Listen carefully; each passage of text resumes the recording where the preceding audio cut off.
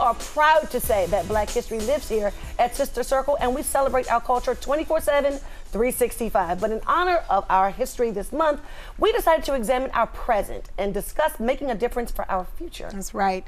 And in our Bridging the Gap series this week, we're speaking directly to our future after chatting with the ladies of Spelman College a few months ago. We wanted to bring the conversation full circle and get the Black male perspective. So we invited a few students from Morehouse College, future leaders of tomorrow, to find out what being young, Black, and gifted is like for them in the world today. Thank you so much, gentlemen, for being here today. We're really excited to sit down to talk to the men of Morehouse College. Yes. Would you go ahead and introduce yourselves? I'm John Bowers, a senior economics major, political science minor from Dallas, Texas, and I do serve as the student body president at Morehouse College. My name is Benny Williams. I'm a freshman political science major from Stockton, California, and I serve as a freshman student justice. My name is Alexander Cherry. I'm a senior marketing major from Woodbridge, Virginia, and I currently serve as the SGA vice president. I am R. Jordan Davis, a senior English major from Birmingham, Alabama, and I serve as the chief of staff. Yes. We got the whole cabinet. Come on now. Feels very political. Yes. But as we know, it's Black History Month, and I got to ask you, who is someone who's inspired you throughout the years? As an aspiring attorney, I would have to say Judge U.W. Clemon. He was the first African-American federal judge to be appointed by President Jimmy Carter in Alabama, in my home state. And so he's been a legal giant for me and a legal mentor for me. And I'm so grateful to know him personally. Yes, that's great. That's real good. That's real good. What about you, Alexander? So I would say, I have two actually. So I'll say Angela Davis, leader of the Black Panther Party. And then I would say Congressman John Lewis as well, what he's been able to do in the state of Georgia, and just the impact that he's had on the city of Atlanta. And so being able to come to Atlanta and see that forefront, you know, I really love what Congressman John Lewis has been able to do. Yes. Awesome. So then I think I have two as well. Okay. Firstly, Nelson Mandela, just for like the amount of like strive he had for apartheid and like just the passion that you saw him fight for. Yes. But then secondly, my mother, State Representative Retta Andrews Bowers, was the first Black woman to be elected state representative in my hometown near Dallas, Texas. Yeah. And like just seeing her raise me and all the things that she's been to pour into me is something that I always think is really beautiful. Yeah. Mama's boy.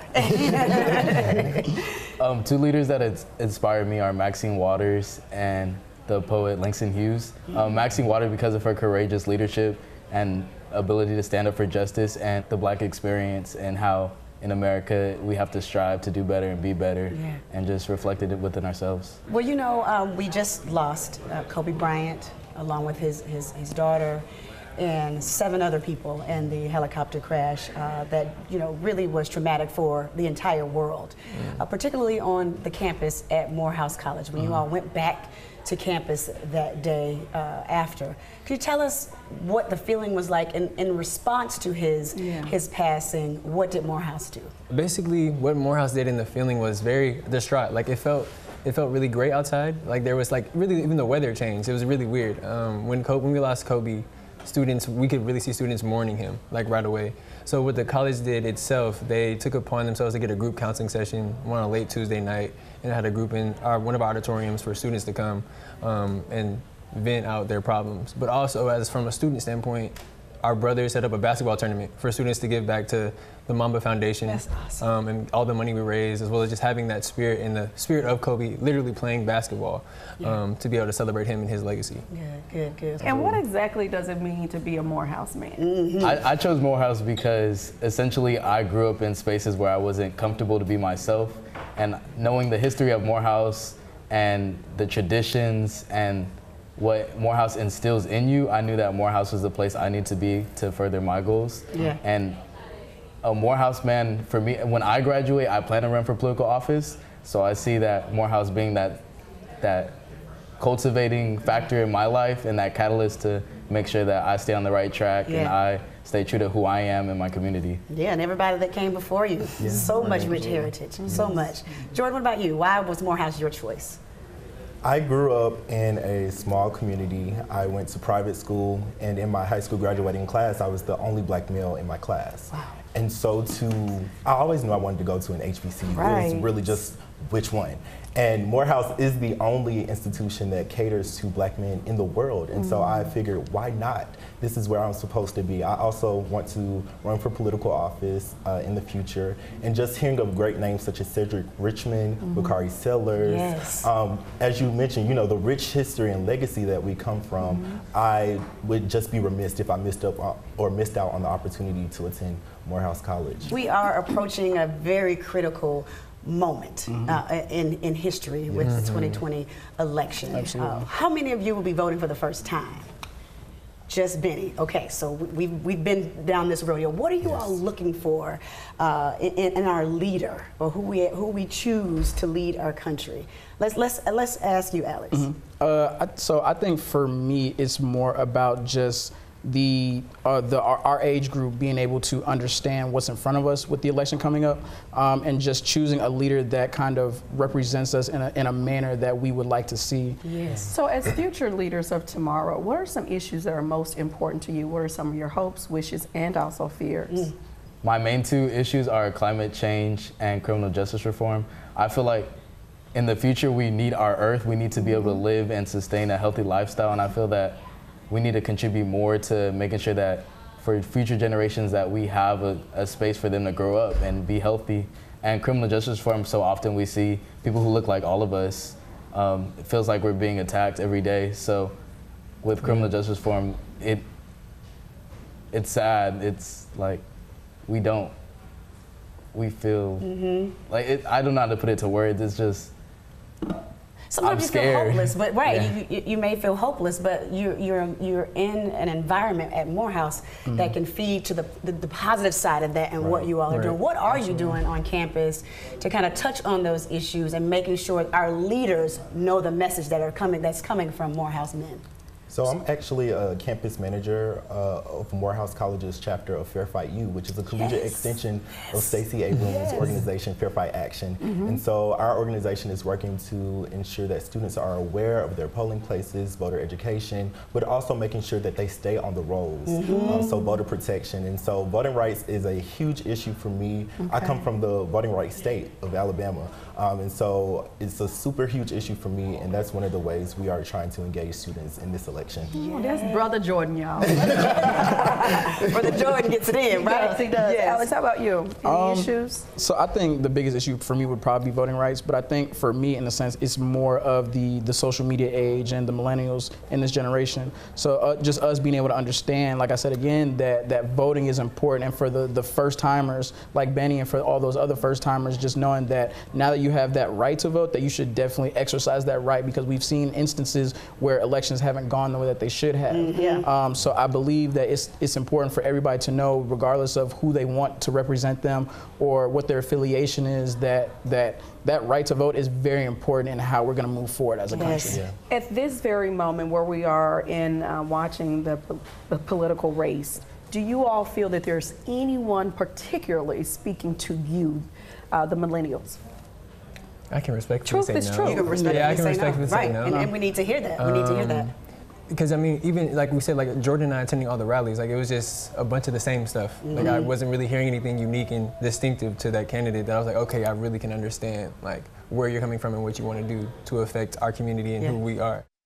Let's talk dating. Is that a serious thing for you all right now at your time in your lives right now, or you prefer to postpone? So I'll say for myself that I've kind of just been open about it. I think it's just been one of those things where I've been able to culminate great relationships and great friendships with the women of Spelman and the women of Clark, to kind of just know that I have that backbone with them. So I'm very supportive of all that they've been able to do for me. And I think just going forward, it's just about making the right decisions. Yeah.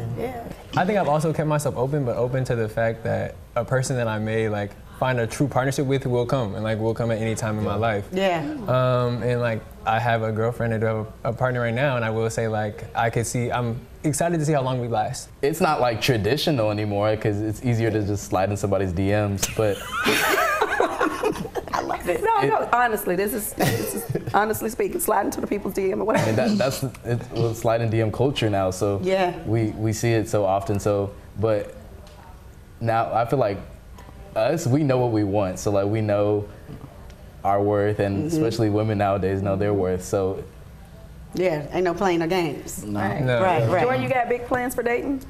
Right now, or Not right now. Yeah. I think culturally we're a grinded out generation, and so we want to grind. We want to get that job. We want to chase the bag, and then think about all of that other stuff later on. But I think to Alex's point, Yes. Because it's stuff, the other stuff. Dating. Yeah. all the adulting. Yeah. Adulting matters. Yes. But to Alex's point, I think it's very important, especially in this time and in this age that we're in, to cultivate friendships. Yeah. Just kind of see Where it goes. where it goes. I like that. Beautiful. I like that. Well, of course, we as your big sisters, what is it that you need from women like me and Quad and Selena and Miss Trina? How can we pour into you? Or do you feel that there may be some form of a disconnect, and how can we bridge that gap? So I have two older sisters, one who's 30 and one who's getting ready to turn 29. Okay. And they have truly been my backbone in the way that I've come up as a young African American man.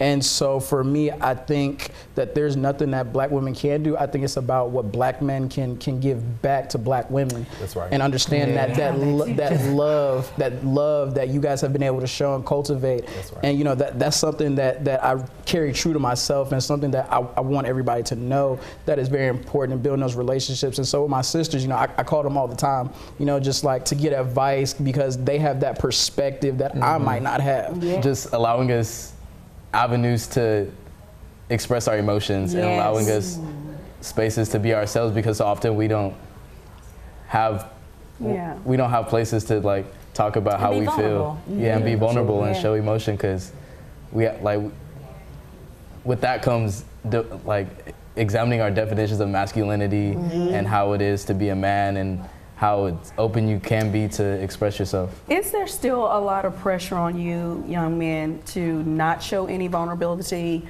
or have you come to terms with that is a part of being a man? Where exactly are we in your generation? Absolutely. I think we are evolving as a society, as a culturally aware group of men who are more in tune with their emotions. And I think, because I have a little sister as well, I think it's so important for me to show both sides and how what a man is actually supposed to do. They're not this one-dimensional, one-figured person, but we're very complex, we're humans. And so we have an array of emotions, and it's okay to show that, but show it constructively. And I think that's super important in this day and age, to show the vulnerability of manhood and what it comes with. Yes. Do you have questions for us?